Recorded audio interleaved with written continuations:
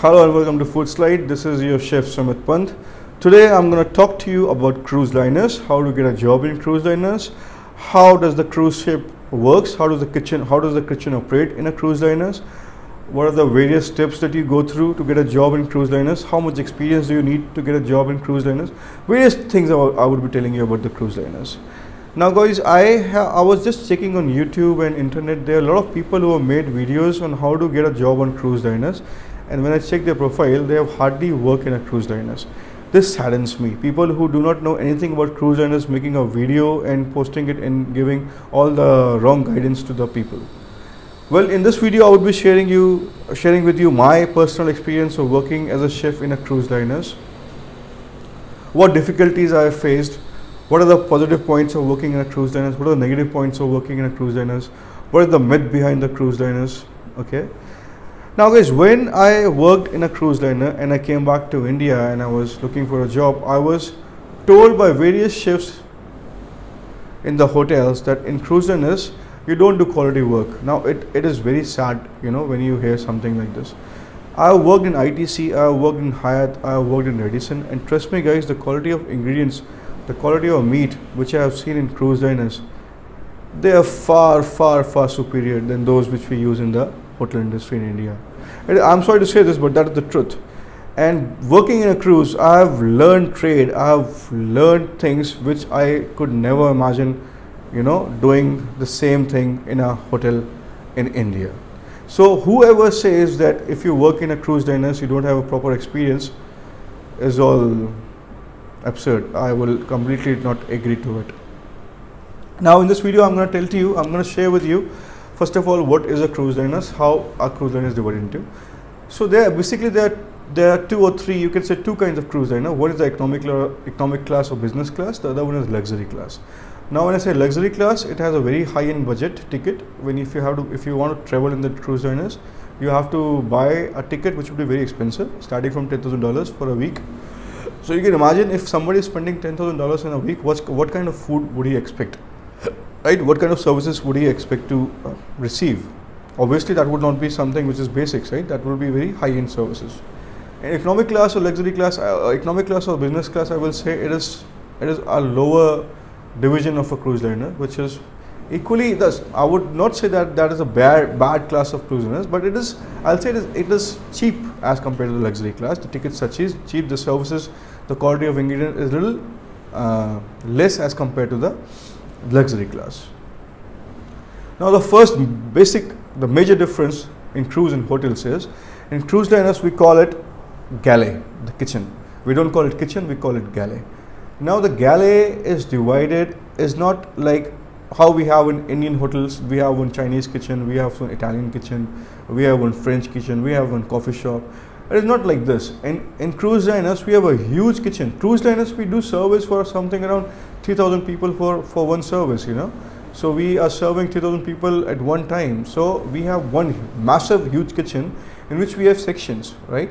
Now there would be a soup section, there would be a entremet section, there would be a roast section, there would be a fish section, there would be a vegetable section, there would be a dessert section, there would be a starter section. All sections are divided into different parts, right? So when a waiter comes, he would go to different section and pick up his food and go and serve it to the guest. All right. So when you selected why I'm saying it difficult, why I'm saying that you should have at least 2 years of experience to go and work for a cruise liners. Like if a fresher comes to me and he tells me that I want to work in a cruise liner, I will not advise him to work straight away, go and start working in a cruise liners. I would first advise him to go to the hotel, gain an experience of 2 years or 3 years, and then go to cruise liners. Because what happens once you're selected for a cruise liners, they will put you in one of these sections. They will put you in a soup section, they will put you in a vegetable section, they will put you in a grill section, any section, and then you should have thorough knowledge of how to handle that section. If you do not know, trust me guys, cruise liners is like hire and fire. If you don't know, very soon you will be home, you will be sent back home. So to avoid that, I would ask you to first solidify your basics, to improvise your working skills, to improvise your knowledge, and then to move on to cruise liners. Now the selection process, guys, I have seen a lot of I want to bring this to your notice, to your knowledge. I have seen a lot of Facebook groups in which I have seen people posting various cruise ships vacancies.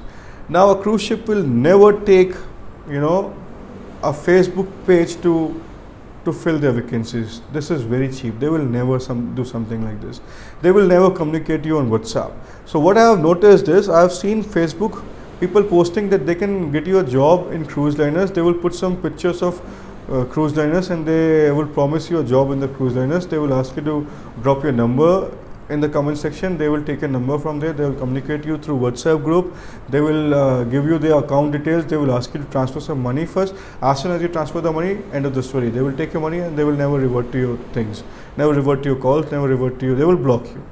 A cruise liner will never do that. They have their proper channel to hire you on board, to take you on board. They have their proper offices where they conduct your interviews, where they take your interviews. Like for example, P&O, they have a very big office in Bombay where they interview you and they hire you for the job. They will never take, you know, support from a Facebook page to fill up their vacancies. No. So that is very fake. Please be very careful with this. Don't waste your money. Don't get traps in these things. Okay, what is the selection procedure? So you go to any of these offices which they have. All the cruise ships, they have their offices. If you hit on internet, they will tell you their home base in India where they are located. You go, drop in your CV. If they find your CV suitable, they will call you for an interview. Once you go for the interview, now there is one advantage for the kitchen guys. If you go for the interviews, they will not take a trade test. There is no trade test done because they just have a HR office where they can't conduct a trade test. So they need to see how much experience you have. If they find you suitable, they hire you and they take you on board. Once you're on board, then they put you in any of the section. Now negative thing, I'm going to talk about the negative things. Now once they hire you, they put you in one of these departments, in one of these sections. They will put you in a soup section, they will put you in a roast section, they will put you in a fish section. Now the entire length of your duration, you're going to stay there, you're going to work in that one section. You may get bored of working in one section, but that is how it is. But trust me guys, by the end of your contract, if you have worked 9 months in one section, you know in and out, you know everything about the section and you can handle the section very well. You become champion of the section. The next time you go back on the ship, they put you in some other department, they put you in some other section, then you learn that section. So that is how it works. Now, the salary is very good. I would say it is incomparable of what you get in hotel nowadays. Even in my time also, I started with a salary of $3,000. You can imagine way back in 2006, I was getting $3,000, which was pretty good amount by that time. But even if you now go, you would be given even more salary. Now, once your interview is clear, they will send you for medicals and they will send you for the visa interview. The visa that is provided for you is C1D visa, which I think lasts for 5 years, which is valid for 5 years. Once you are done with the visa, once you're done with the medical, you're good to go. Then they will send you on board. Okay, there are few rules that you have to remember. Once you're on board, and if you fight with anybody, any of the co-worker, they will straight away send you home. They will not accept any act of violence in the ship. If you're involved in any kind of fight or violence, they will send you home. They will not listen to you at all. They will just send you home. If you are caught, if somebody complains about you, or if you're caught in any kind of eve teasing, they will straight away send you home. Nothing doing. They will not even listen to you. Next port, they will send you home. If you're caught in any kind of theft, they will send you home. So they're very strict guys, they're very strict, and they're also, now these are something that you have to take care of. Now the plus point is you're paid a very handsome salary. Second thing, you get to see the world. Trust me guys, I have seen the entire world and I'm proud of it. I have worked in a cruise liners and I'm proud of it. I have worked in Crystal Cruise and I've worked with P&O Princess, and I'm super proud of being a shippy, and I've seen the entire world, and because I had some skills in my knife, so I survived there. If you don't have skills, they will straight away fire you. So this is how you actually work in a cruise liner. This is how the cruise liners work. Please don't follow people on Facebook. Please don't pay them any amount. The cruise liners which they have offices in India, they charge you nothing, they don't charge you anything. Even the tickets are paid, the visa is paid, the medical is paid, everything is paid. They don't charge you anything. Now once you go for a vacation, once you come back for a vacation, depends which kind of cruise liners you work in. The contract runs for, say, from 6 months to 9 months, depending on various cruise liners. Now in some of the cruise liners, the vacations are paid. Around 20% of your vacations are paid, and in some cruise liners the vacations are not paid. The length of the contract, I have told you, it varies from 9 months to 6 months. Few companies, they run the contract for 6 months, few companies, they run the contract for 9 months, and then 2 months followed by the 2 months of vacation. After that you can come back and join the ship. So this is how it works. Anything that I missed out, please ask your questions in the comment section. I would be happy to answer each one of you. Thanks for watching.